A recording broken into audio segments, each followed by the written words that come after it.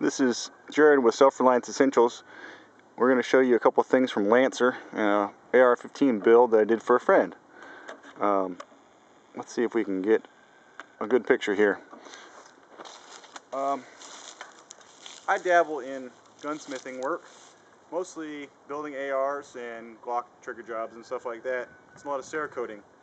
I built this upper half for a friend of mine and put it together with a Lancer handguard. This is a carbon fiber setup, really lightweight, and it's a mid-length gas system, 16-inch carbine barrel, a Yankee Hill gas block front sight, and an LAR Grizzly upper receiver, OPS4 side charging upper receiver.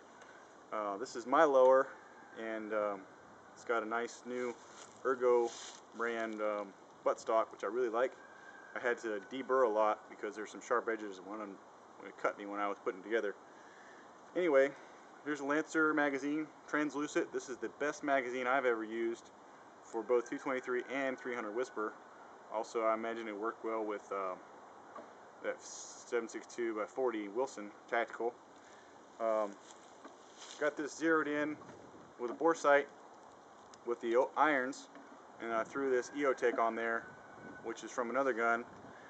So we're going to shoot a few rounds and see what happens. Hopefully it'll go bang and hit where we don't want it and eject and everything. Haven't really dialed it in since I assembled it. First shots.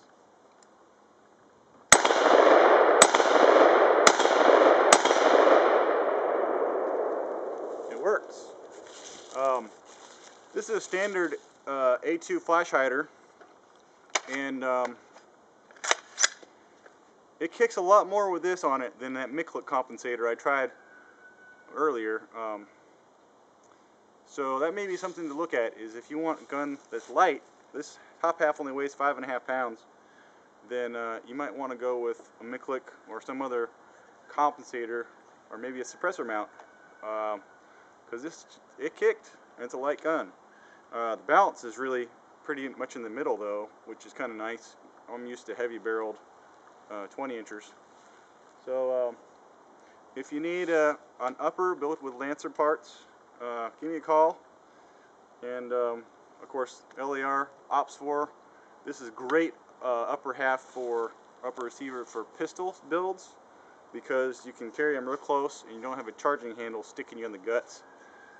It may not be quite as tactical because there's no dust cover, but I'm really pleased, especially for varmint uppers or where you need a little more rigidity. This is a high strength upper half or upper receiver with a lot more meat on it than a standard A4 upper. So that's all I got to say over now.